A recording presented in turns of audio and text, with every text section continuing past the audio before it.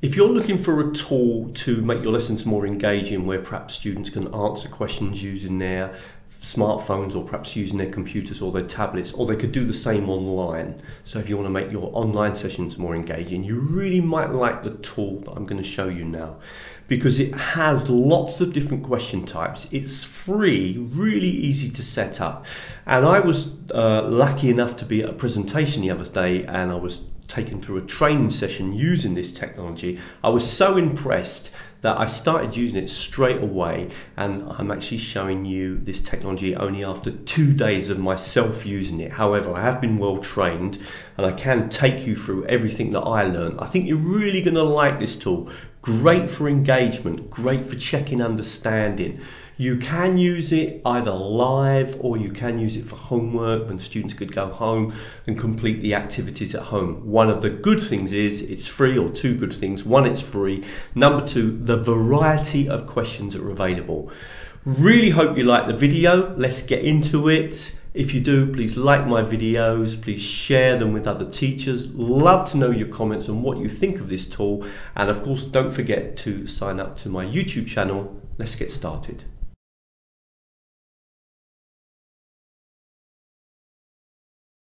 So the technology we're talking about is called Wooclap. You will need to sign in. You can sign in using Microsoft Teams or Google, or just create an account the way that I did. Once you're signed into the free account, all you need to do is click on Wooclap and you create events. Now, when you create an event, you can have up to 2 questions in that event, and it's really easy to do. You literally create an event by just giving it a name, and then, for example, if I clicked on this one here, you'll see this particular event has only got 1 question. I am actually allowed to put 2 questions. Now, the great thing about Wooclap is the question types. Look at all these questions that you've got: multiple choice, poll, word cloud, open question, label, matching, very good. Brainstorming, absolutely love that brainstorming one. I've already used that. Rating, I've already used as well. And also there's one more down here I've already used, and that is sorting. Now, what I like is that variety of activities that you can get the students involved in.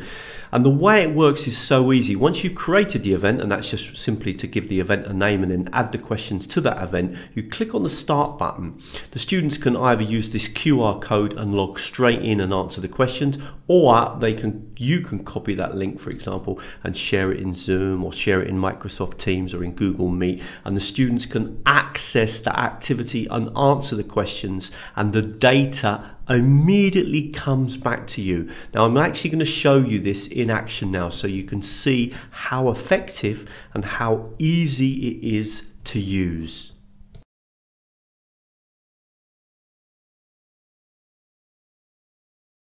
So let me take you through the process. So once you've created an event, let's imagine you want to start to do that event with your students. And I've got a very simple one here that I've created. Just click on the event that you want to start.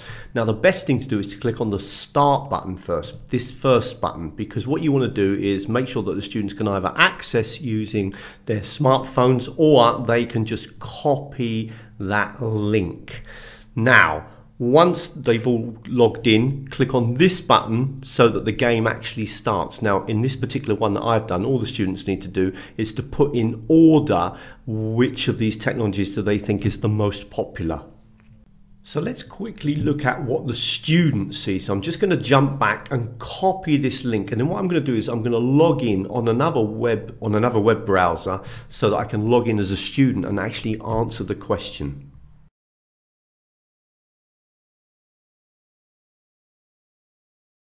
So now you can see what the students see, and the idea here is that it says which of these sites is the most popular on my website, put them in order. So it's basically about which of the videos has been the most popular this year on my website, and then the students can decide on the order that they think is the correct answer. And then once they've done that, once they put their answers in, they simply click on submit, and those answers are immediately submitted back to the teacher.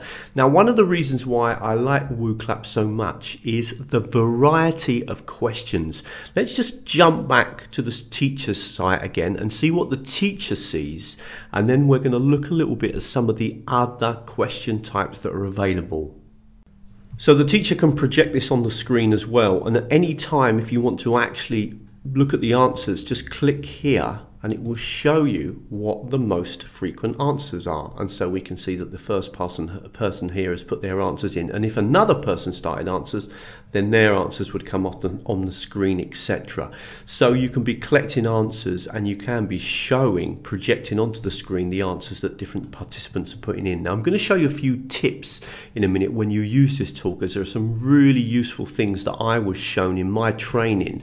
But one thing I want to just show you is that when you finish the activity, all you need to do is click on correct answer. It shows then the correct answer, and as you notice, it says you cannot vote anymore. As soon as you display the correct answers on the screen for the students to see, then you don't receive any more questions. So in that particular activity, there were no correct answers, and there was only actually one participant. When I want to exit the game, I just click here. Now what I want to do now is I want to actually go through really quickly the process of setting up an event, setting up a question, and then I'm going to give you a couple of tips when working with this tool. Now just before I start, one thing to keep in mind, you only can set 2 questions for each event in Wooclap in the free tool. You'd have to pay if you wanted to ask more questions. If you are looking for a similar tool but you want to ask more questions, then Quizizz.com is a really good website, because you are not limited to just 2 questions. You can have 10 or 15 questions, though the question types are more limited. But I'm going to put a link on the screen now to take you to Quizizz.com, just in case you want to watch a video about that. We're going to carry on now then and actually create an event, and we're going to make the event quite interesting by using the brainstorming question type.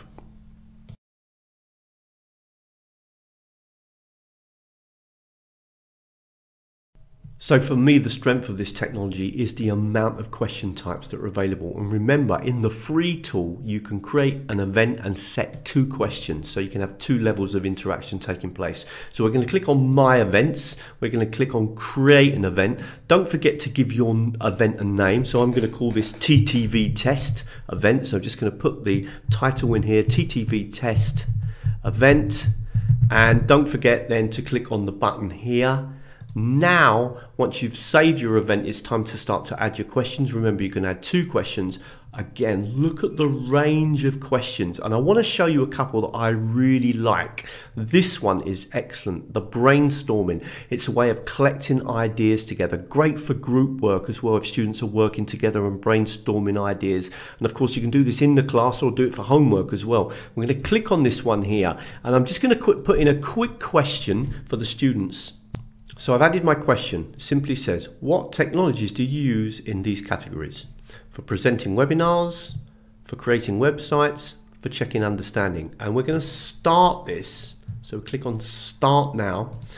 When you click on Start Now, immediately it actually opens up the screen. So immediately the game is ready to start. Remember, you will need to share the link so the students can access this. And remember, when you click here, then you're going to give them the opportunity to either log in using their telephones, smartphones, or again using the link here, okay, which we're going to do in a minute. We're going to log in. Now, just a little tip.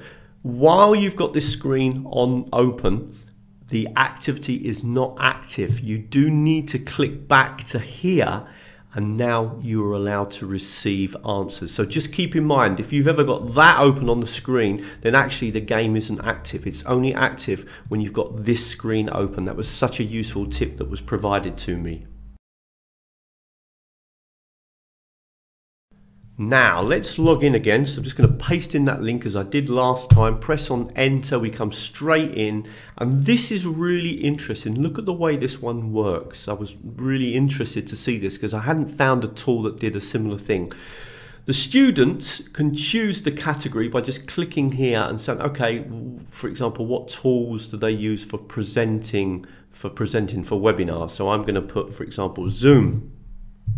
And I can enter that one, and then maybe sometimes I use Skype for presenting, so I might want to put that as a possible answer. All these suggestions, and then perhaps I'm going to put, for example, Google Meet, because I sometimes use Google Meet as well. Okay, so those are my 3 answers for that particular category. Let's now jump to another category.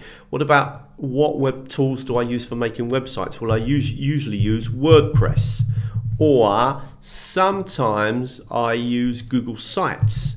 So I might put that in. And now, what about the other category? So for checking understanding, well, what do I use? Well, I often use Mentimeter for quick understanding, and I very often use Wordwall, one of my favorite technologies. And in fact, because it's such a good one, I'm just going to put a video on the screen now in case you want to log into Wordwall and learn a little bit more about it. Now I've just logged back in as the teacher. Look what the teacher receives. They see all the suggestions coming onto the screen, and I love this as a technology for brainstorming, and I love the way all these categories are laid out. Really great for collecting ideas, great around vocabulary, great around, for example, brainstorming for ideas, getting students to work in groups, coming up for ideas for a particular project. Really is a nice idea and really well presented. In this activity, there's no kind of correct answer button or anything like that to see the correct answer, because you're just collecting ideas together. So once you finish, just scroll down here and click on exit and the game is over. Really like that tool. I've already started using it, and I've only really been using Wooclap a few days, but I used it straight away in one of my webinars the other day, and it's excellent. Now this technology is very similar to another technology called Mentimeter. It does offer more question types than Mentimeter. There are certain things about Mentimeter that are better. There are certain things about Wooclap that are better. But if you want to learn about Mentimeter, I have a very popular video about Mentimeter on the screen now, and you can click on it and learn about Mentimeter. Just a super quick break from the video to say, if you like what you're seeing, please come over to teachertrainingvideos.com. Loads more free videos. Look on the front page, you'll see some of the latest and most popular ones. The top 10's a really good section to look at.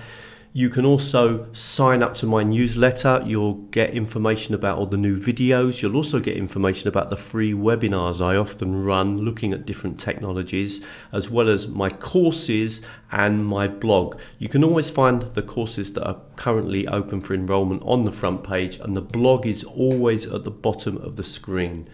Don't forget, of course, that you can sign up to my YouTube channel. Let's get back to the video. Now I just want to focus on a few advanced features, or features that I think that is easy to overlook. I'm just going to show you a couple of examples. I've just made a little example here where the question is, where are you from? And if I start this activity just so that you see, you can already see that one student's clicked here and one student's clicked here. This is a really easy one to set up, and in fact it's one of the ones that they provide for you, because you can actually use Wooclaps that have already been created and simply add them to your collection. And I want to show you that now, because it could be really, really useful. So what we're going to do now is actually look at making a few Wooclaps, but without actually us doing any work at all. So the secret to this, if we just jump back to the actual Wooclap activity, I'm going to create a new event, and we're going to call this create an event. And this one, what we're going to do is we're going to use other teachers. Okay, so that's what I'm going to name this one, simply because that's what I'm going to do here. I'm just going to show you that you can actually create events and then add activities that have already been produced by other people. If we click here on example galleries, and this is really interesting because it gives you some great examples. I'm going to choose here to do English, and the topic that I'm going to do is going to be, really good idea, icebreakers. Okay, so the first one that I'm going to do in my icebreaker is I'm going to choose, you can see there's all sorts of questions. What's your favorite period of history? Describe yourself in a short tweet. Loads of different options here in terms of the way that we can work together. And one that I really like is this one here, find an image. Let's just preview it, okay? And see, what students have to do is simply click on the website or click on the image to say where they're from. Great at the beginning of a presentation if you've got, say, you're in a conference or you're working with a group of people and it's the first time they're met. Now, all I need to do if I want to add this to my actual event is simply to click on add. And whichever event I'm currently working on at the moment, it will be added. So I can click on that. And if I go back to my events now, you'll notice that my event now has got an activity. Let's add a second activity. So we're going to go back to example galleries and let's look for something else. We've got all different types of question types here, for example. Okay, and let's do a completely different one, and we'll do a matching one because we've not looked at matching. So I'm going to click on matching. We've got now here a whole range, one here about muscles, key methodologies. So this one here is word groups and definitions, bones of the body, artwork. So we're going to check out this artwork once we click on it. In fact, we can click here to preview it. And the way that this activity works is simply that we've got to match the artwork with the paintings, with the pictures, with the painters, and we're going to add that to the event. And then what we're going to do now is actually have a look at what that looks like. So if we click now and come back to our event, and we've now added 2 events, where are you from, and then we've got this match the artwork. Let's have a quick look at how that works. So remember, to start, the best thing to do is always to click on this button at the top here, because when you click here, immediately you come into this screen, the students can log on, or of course that you can share the link with them. Once they've done that, then you can start to do the activities. Now remember, the activities don't go live until you click on them. So the first one that's going to go live is this one, and then once you've given the students enough time to do that one, you would click on that one, and then that one would go live. Okay, so let's come back, and just out of curiosity then, let's have a quick look at what the students see when they do this particular activity. So what the students have to do is to simply match. So they've got here the first one, which I'm guessing is Vincent van Gogh, and then the next one is going to be Picasso, and the next one, I think this is Gustav Klimt, and the next one, that one there, I think I know that because I think that is Henry Rousseau, and that one is, I guess that it's René Magritte. I'm going to submit my answers, and those answers have now been submitted. If we go back now and look at what the teacher is receiving, so now you can see that the teacher can even click and see the answers that the first student has given, and click back also, remember. And of course, when the teacher's ready, they can then open up the second question. Sorry, no, got to go back the other way. And now, if we come back to the student view, you'll notice that the student will also now have the option of clicking on the map. So we're now back in the student view, and let's say I'm going to say that I'm from Britain. So I'm going to simply click and then submit. And that's therefore now answered both of those questions. The first one where I've chosen the painters, and the second one where I've said I'm from. And all of that data will come back to the teacher. Now, one other little point about being the student that I haven't pointed out, and this is a lot to do with my final thing that I'm going to show you, and that's just a few settings. But here, it would be possible, even though I've logged in as anonymously, if I wanted to submit my name along with those answers. If you force the students to log in, then of course they will have to submit their name anyway, because they'll be logged into the system, but you do have that option. So last thing I want to do is just show you a few settings to keep in mind. Now, as I've said to you, I've only been using this a few days. If you come over here onto the right hand side, when you're setting up a presentation, there are a few settings that can be useful. One of them can be insisting on a username. And then you could stop the results being visible if you want to, so that the students can't see the results until obviously you decide to make them visible. And you've got a few other settings here that I've not really yet made use of. This confuse button, I presume if you show the students very clearly at the beginning exactly how to answer the questions, I can't really imagine that you're really going to need that button, but obviously it is there. Competition mode, I'm presuming that is to do with making it into competition by ranking at the end who was the fastest to answer or who got the most correct answers, etc. So there are a few options there that I have to admit I'm still yet to play with, but that gives you a really good idea of what Wooclap can do. Okay, really hope you enjoyed that video. Please come over to teachertrainingvideos.com. As I said, lots more free videos. You can look at any of the sections here at the top of the screen. Great to sign up to my newsletter. If you do, you get updated with all the latest videos. You also get told about the free webinars that I often run, as well as the online courses, and of course my blog, which you can find right at the bottom of the front page. And you can also find out on the front page all the information about the current courses that I'm running.